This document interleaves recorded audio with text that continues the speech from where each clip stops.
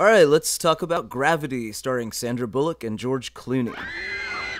In this movie, astronauts are working on the Hubble telescope when they're informed by mission control that a giant cloud of space debris, or space junk, from a series of busted satellites is heading their way, which causes all types of chaos and destruction to happen, leaving the astronauts stranded in space. This movie has intense visuals, dramatic story developments, crazy special effects, and Gravity also gets a lot of the science right. For example, the cloud of debris seems to be coming to get them every 90 minutes. That's about how long it takes for things to circle the planet in low Earth orbit. Well done. Also, the stars are all organized pretty much where they need to be, not just a random smattering of white dots in the background. Someone was paying attention to detail. There are also some amazing shots of Sandra floating around in zero gravity in the space stations. See, most Hollywood movies have zero gravity in space and then it disappears when they're in the spacecraft. Not here, they actually did it right. Also, when Sandra Bullock is crying, the tears don't drip down her face, but they float away, which is what would really happen up there. The shots of the Earth on the side facing away from the sun are beautifully shown as lit up cities in the background. Quite breathtaking. Also, there's no sound when things get destroyed, just like it would be in space.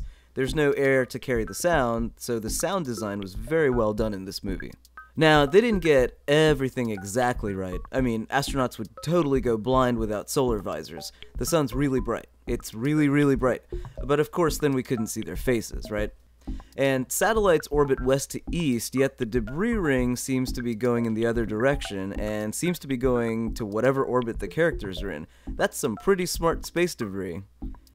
Also, there's no explanation for why Bullock's character, a medical doctor, is conducting an experiment on a space telescope. Does the Hubble have a flu? What's going on there? There's also a fair amount of small talk and chit-chat between Clooney and Bullock's characters regarding her background and family and such.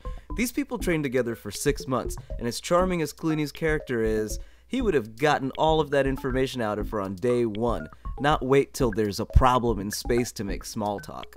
And they travel between a shuttle and 2 space stations in this movie, which all seem to be pretty close to one another. That's not the case. They're located a good ways away from each other, and it would take quite some time to get to them since they're all moving at incredible speeds. They're not just sitting still in one place.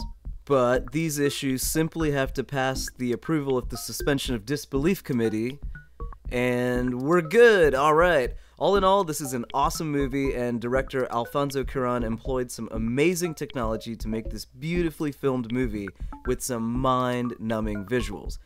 Gravity is heavy, man. Go check it out. It's an instant space film classic.